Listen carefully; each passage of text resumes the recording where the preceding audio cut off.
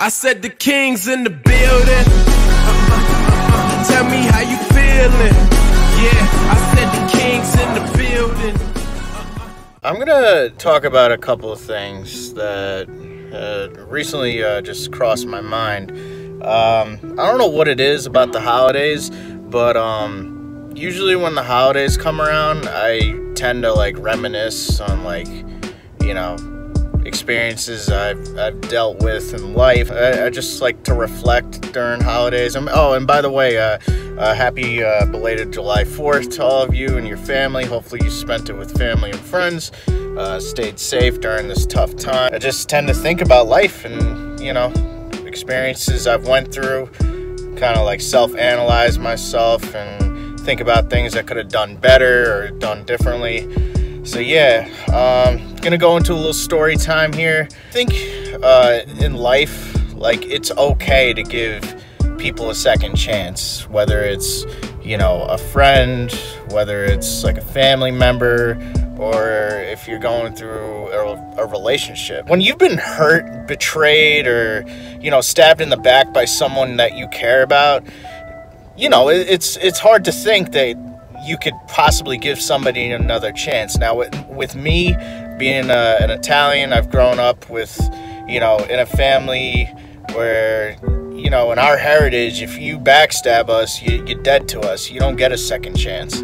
But I'm not that type of person, y'all. I don't know. I just try to see the good in people, and I believe, we all make mistakes. Everybody makes mistakes, but, you do some stupid things when you're young, and you learn from them, so you don't make those mistakes again. It's hard to imagine to give somebody a second chance, especially when they do something really bad to you. I believe forgiveness is a value to, growth, like self-growth and human relationships.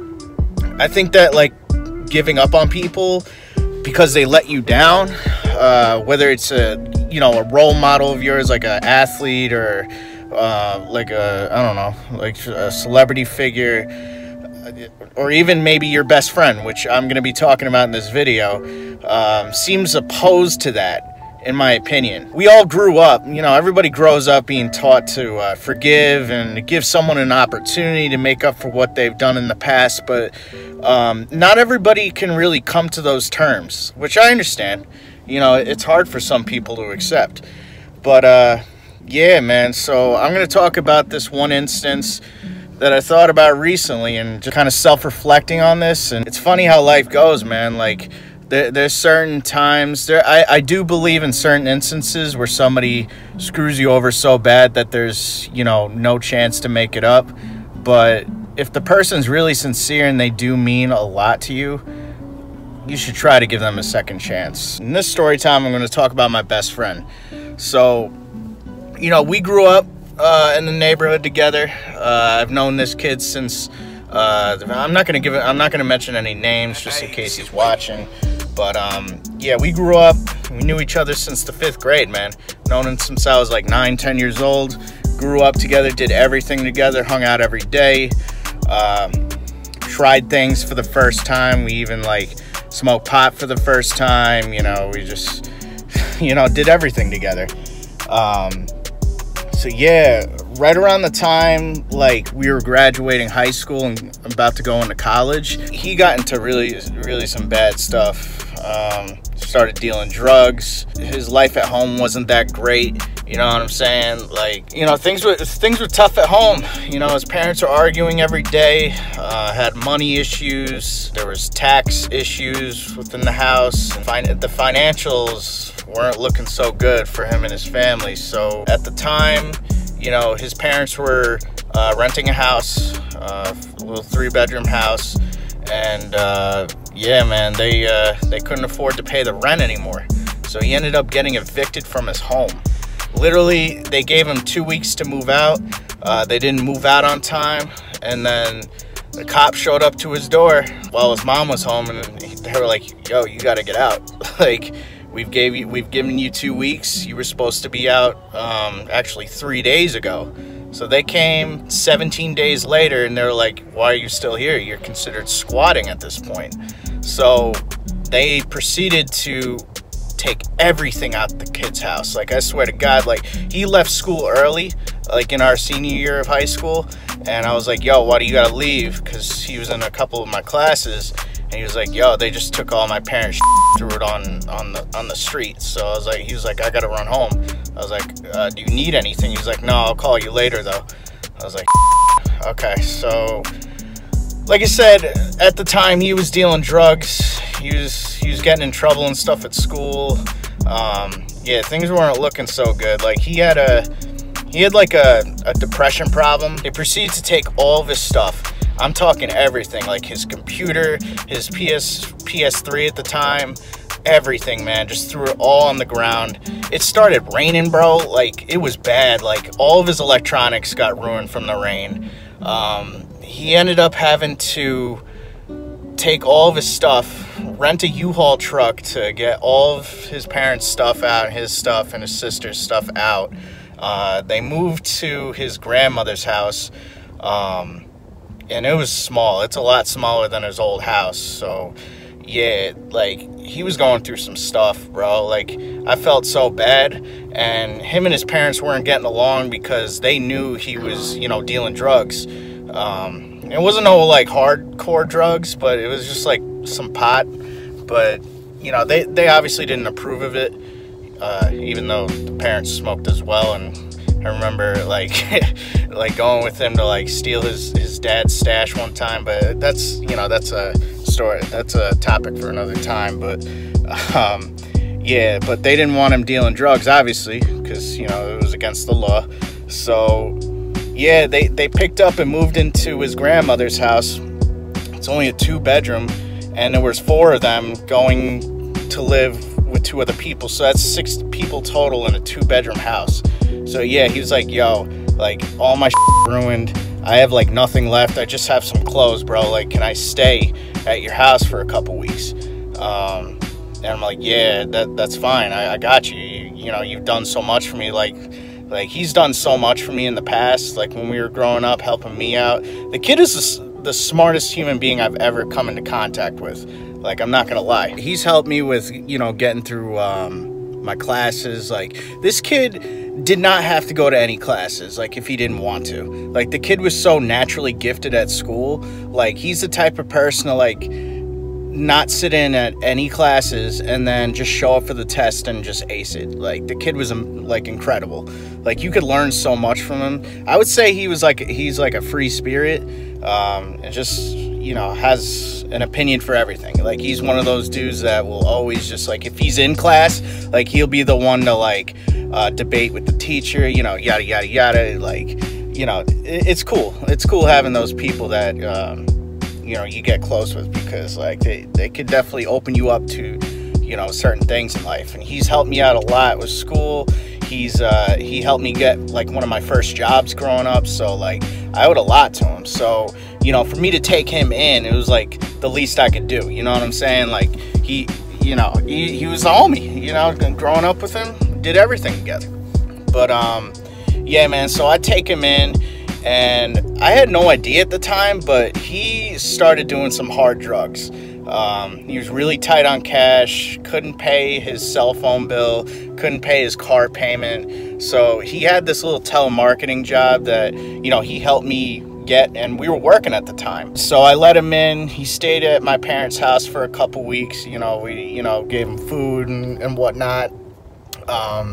Everything, because the grandparents' house was like way too small, and plus he wasn't getting along with his mother and father. He started doing some hard drugs. Like, this is the time when he started getting into harder stuff like cocaine, and yeah, it was bad for a while. He got really addicted to it. He was still showing up to work every day on time and being like a functional drug addict. You know, people can really do that. He didn't let it affect his work, you know, life, but, you know, as soon as he clocked out, it was almost like $100 to $140 a day habit, man. It was bad. A week or so in, I caught him blowing lines like in my parents' house. I was like, yo, what the f? Yo, this has got to stop. He was like, yo, this is like a one-time thing. You know, I promise I'll never do it again, blah, blah, blah. He got so, like, shook. that like I caught him doing it because he didn't want me to find out, because he wasn't on the path to go to college because he just couldn't afford it, and he didn't want financial aid. So he was trying to get into a community college, and at the time, like, I was doing okay in school, and I was about to, and we were going into the summer, you know, leading up to my first year of college, and he knew I was about to go away. So, you know, he felt like really bad, you know, about it. He apologized. He said it was a one-time thing. You know, I'm really sorry. I messed up. I promise I'll never do it again. So then a day later, we show up to work. We're about to clock out, and he was like, "Yo, I gotta go see my cousin real quick. You know, he has like a medical emergency." I'm like, "All right, cool." He's like, "Bro, I have no money for gas though, and I need to go to this hospital," which was like an hour or so away. So I was like, "Yeah, I'll spot you money." So I gave him 40 bucks for gas. The next day, he was like, "Hey man, I really got to pay this cell phone bill that I owe. They're gonna shut my phone off." So I was like, "All right, nobody can go without a phone. Like, I got you." So I gave him another $100. And meanwhile, I was just working like a minimum wage job. I didn't really have that much money, but you know, I lived, you know, so I spotted him $100 the next day. 2 or 3 days later, after that, I'd given the kid $140, $150, something like that. I catch him again, blowing lines in his car, like right outside my parents' house, like late at night. I woke up in the middle of the night, and you know, at the time he was sleeping on like an air bed we had set up for him. I was like, "Yo, where is he?" So I look out my bedroom window. He's got his light on in his car, and I see him like bent over with like a straw in his nose, and I'm like, "Oh, he's doing it again." He comes back, and I pretend to go to sleep, and then I confront him about the issue like the next morning. I was like, "Yo, you gotta get out before I get in trouble, you know, with my parents and the law or whatever." The kid was just broken, man. Like, he broke down and cried. I was like, "Yo, like, I gave you another chance, you know, this is bad, dude." Like, so he ended up moving back to his grandmother's house while his parents were looking for another house. A month or so goes by, and I didn't talk to him because I was so mad. You know what I'm saying? Like I wanted to help him, but at the same time, like, I couldn't jeopardize my future for him. You know what I'm saying? Like, I was about to go to college. I didn't want to get in trouble and like driving around with him. You know, God forbid we got pulled over, he had drugs in the car, and then like I get thrown in jail, and I could possibly not go to college because of this, because I'm in trouble with the law. So yeah, man, so I don't talk to him for about a month. I finally go away to college after summer's over. I meet this girl, right? And my mistake, this is a tip for you guys, like, going away to college for the first time. Don't ever get a girlfriend your first year, just because like your feelings will get hurt and thoughts are not loyal out there. Y'all know what it is. Like, so I get deeply involved with this one girl. You know, I really liked her. I really f***ed with her a lot. So like, this is I believe it was Thanksgiving break. I come home for the first time, you know, to see family, have Thanksgiving, celebrate the holiday and whatnot. And she had lived like a half hour away from me. So I was like, "Yo, can we see each other over the break?" And she was like, "Yeah, absolutely." So we meet up, you know, I meet her parents and stuff. I go over there for like Thanksgiving dessert. And we were pretty much in like a relationship, even though we didn't make it official. Like, we were seeing each other every day in college and on break. So, you know, she meant a lot to me at the time. And then I introduced her to my homie, who's going through all this stuff. You know, he's still working his telemarketing job, trying to get into a community college, but, you know, things are just still bad. You know, he still has this drug addiction. So, you know, I introduced, you know, her to him, and then behind my back, when I'm going to college, he's texting her and like behind my back, and I had no idea, you know, she was like talking to him. I found out later that she said she was going to like a casino with her girlfriends or whatnot, one particular weekend while we were upstate in college. And I thought nothing of it. I was like, all right, it's like a girls' weekend, cool. I found out later she actually went home to visit him and they hooked up. You imagine finding that out later, bro? Like your best friend doing you dirty like that behind your back. You know, a little time goes by. Things weren't working out between me and her. I wasn't getting the vibe that she was like 100% committed to me. And she was the type of person to like flirt with everybody, you know what I'm saying? Like we'd go to a party, she'd just start talking to everybody, you know what I'm saying? Like she was always the center of attention. I felt a certain type of way, the way she would like go out with us in public, like to parties and stuff and like to bars. I played it off like it didn't bother me, but you know, deep down inside it did have an effect on me. And I was just like, I don't know if I could like really see myself with her for the future. So I was just having fun, you know, doing my thing. I did let my feelings get, you know, for her to kind of affect me. But that's, you know, everybody goes through that when they're young, man, especially when you're with somebody for the, you know, she was like one of my first lovers. So like I took it serious, you know what I mean? So, you know, at the time I had no idea she went to go see him. So, you know, a couple weeks later, you know, before finals started for the first semester, I broke it off with her just because, like, you know, she was really dodgy with the texts, you know what I'm saying? Like, she wasn't getting back to me like how she used to. And I just suspected something was up. And so I just broke it off with her. I was, like, really hurt that she didn't want to try to make things up with me. You know, it really got to me, bro. And so we decided, you know, we'd maintain contact, you know what I'm saying? Like, we were going to still remain friends, which is cool, but, you know, it is what it is. Especially because, like, we lived pretty close to each other at home. So, Christmas break, me, my boy, and her, like, go see a movie or something like that. And then, you know, later that night, after we all went home, you know, I go to sleep or whatnot, and then, you know, like I usually do, I wake up in the middle of the night, and I don't know why, but I just went to go look outside my window, and I see these two raccoons fighting with each other. I was like, what the hell is going on? Like, they're screaming. Like, I woke up because these raccoons, so I'm looking at these two raccoons fight over the garbage that's sitting on the side of my house, and I just thought nothing of it. And then I look over to my right, like by the tree that's in front of my house, and I see my boy's car parked right outside the house. I'm like, what the f is he doing here?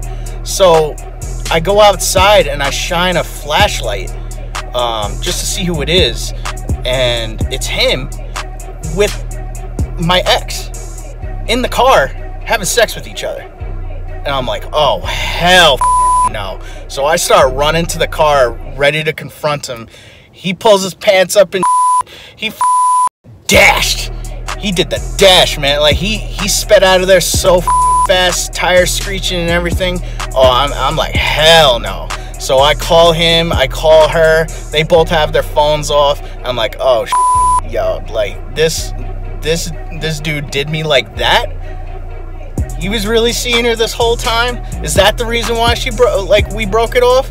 Like, damn, bro, like, how could it be your own homie that does this to you? Right in front of your face, in front of your parents' house.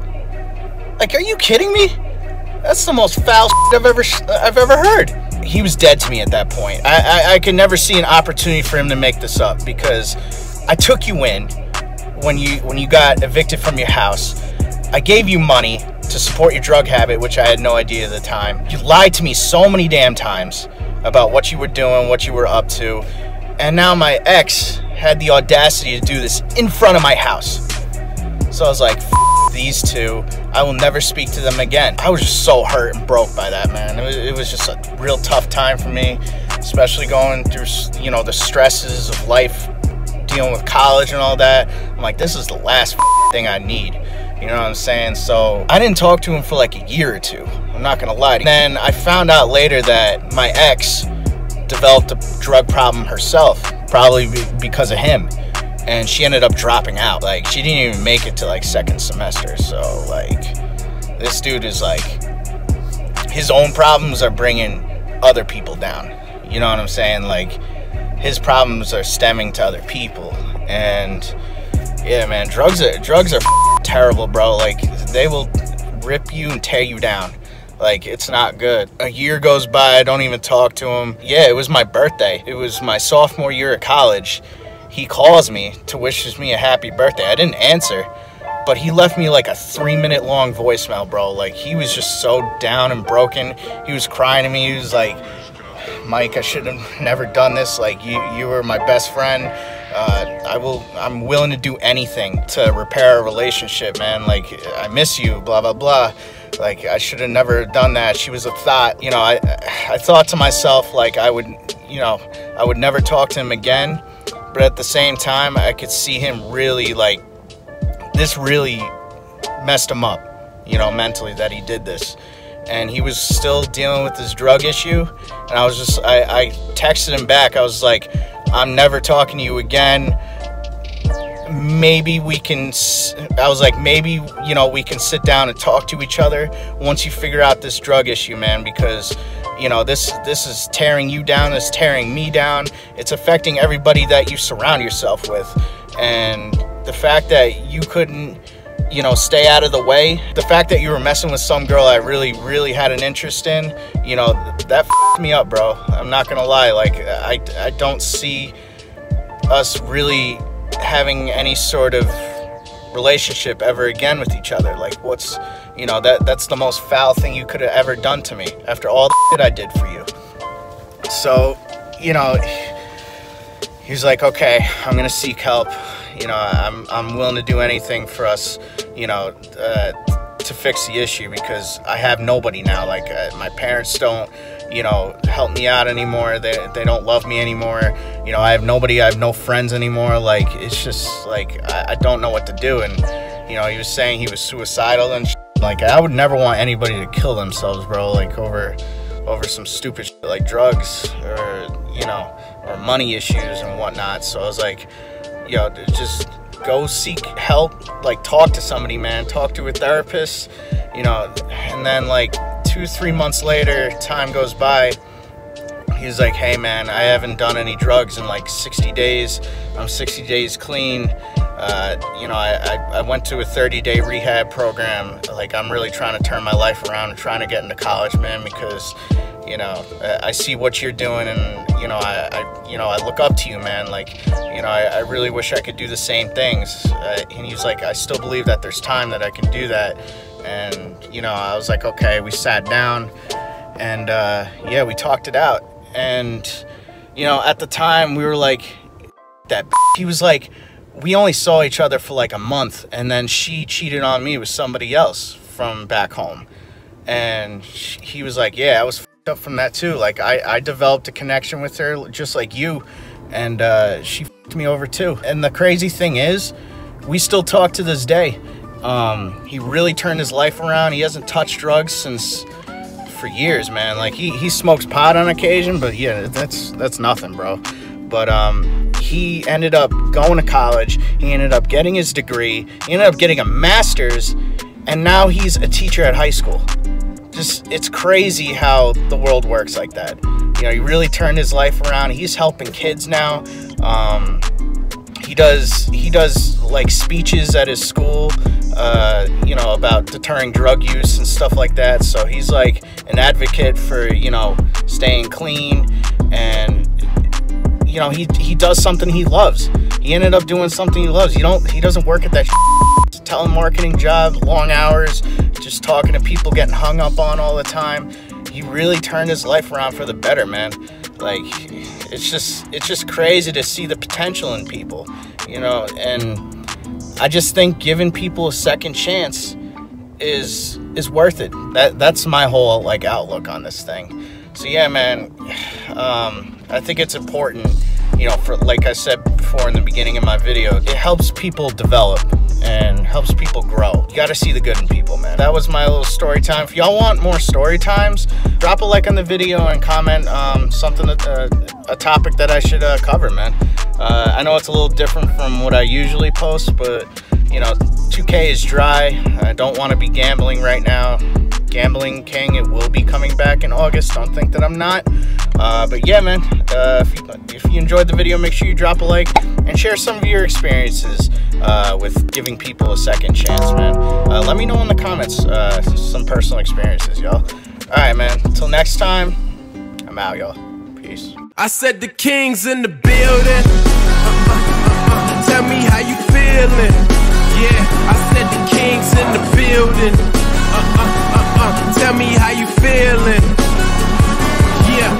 Now I'm about to show them how to make it in America. She's a ugly Betty, all America, Ferrera her. Am I speaking clear enough?